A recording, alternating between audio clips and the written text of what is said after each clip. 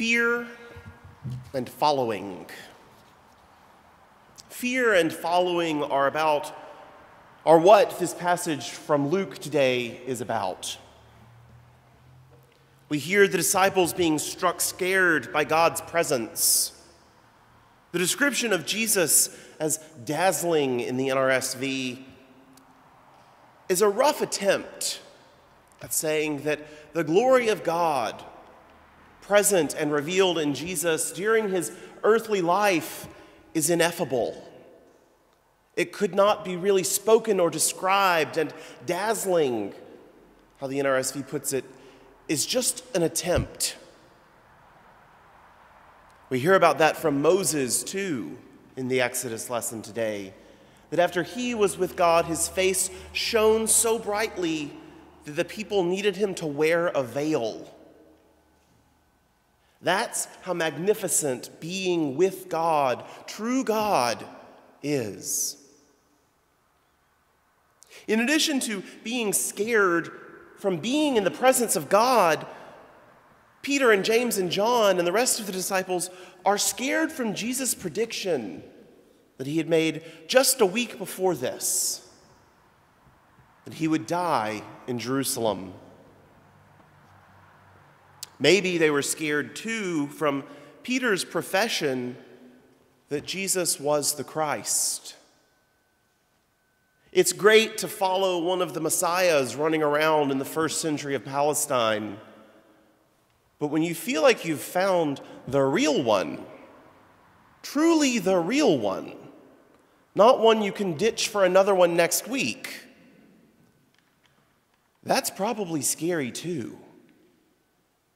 Especially when he says that he's going to die and come back to life.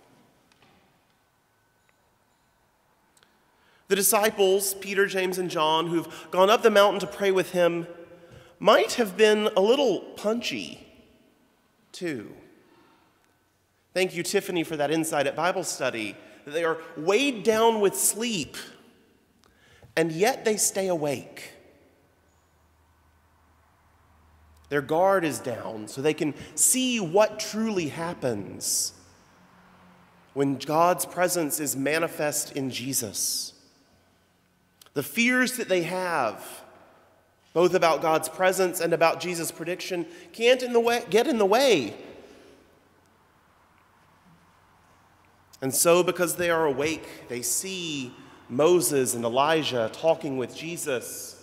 Moses, who represents the law, which is why we heard that in the Exodus today. Elijah, representing the whole of the prophets, God's greatest prophet. Jesus is talking with them to show Luke's readers, predominantly Jewish audience, that Jesus is at least on their level, that's an at least, but is the fulfillment and the continuation of the work of all of the law and the prophets. Jesus is the next chapter. He's more. He's God incarnate. And as Peter has professed a week before, he is God's chosen one. Through all of this, they're living in fear, and they're directed to follow Jesus. I am very excited about what we're doing here at St. Hilda St. Patrick. And there is some fear lurking in the background. There's the fear of the world itself. What is the world coming to when the women's national team doesn't make it to the final? In addition to the cares and occupations of our lives. We are behind on our pledges for this year. We have adopted a deficit budget at the annual meeting.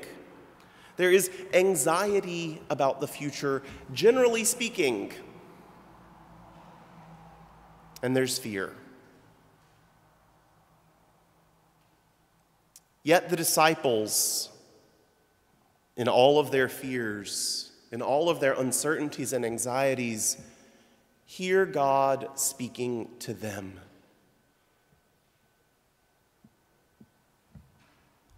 There's a cloud symbolizing the presence of God, being the presence of God, like Jesus' glowing face that comes around them. God, the clear actor in this passage. And the rest are side characters for God's activity. God is with them and speaks to the disciples, saying, "This is my son, my chosen. Listen to him." This is the same statement, the same words that had been spoken at Jesus' baptism. The same words, the same statement that were spoken as Jesus began his public ministry. And now, as Peter has professed that Jesus is the Messiah, Jesus has prophesied his death. And just after this passage, Jesus sets his face to Jerusalem. We hear, "This is my son, my chosen, listen to him," as Jesus begins and continues his ministry on behalf of the whole world. His departure at Jerusalem, as Moses and Elijah were discussing with him. His exodus. God telling the disciples to listen to Jesus is important because it's very easy, or would be very easy, for their fears to be what they listen to guide their decision making. Yes, he's going to Jerusalem to die. Listen to him. Death won't be the end. Jesus is the Messiah, the one who has finally come, but in a way you don't expect. Listen to him. Look at him. He is God, transformed in a way that we can't even write down, really. Throughout this story that we hear from Luke, God is in control. In our fear and anxiety, God is in control, calling us to participate in God's reconciliation. At the end of the passage, we hear that they told no one then. How do we know about it then?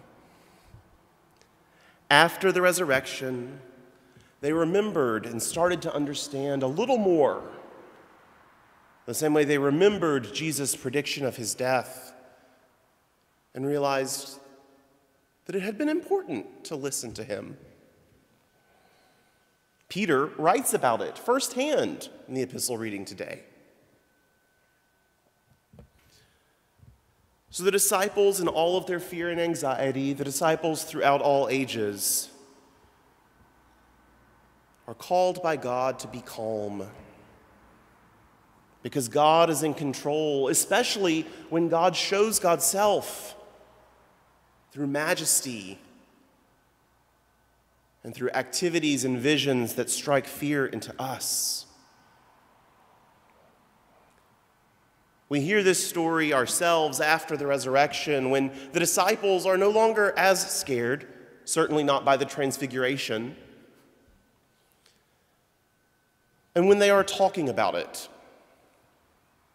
That the time for not talking has come to an end, and it's time to tell others that God is in control, and that it will all work out, and to listen to Jesus. And even in our fear, we encounter the transfigured Christ, fully God and fully human. And in our fear, we hear God calling to us, saying to listen to Jesus and follow him in the way. Amen.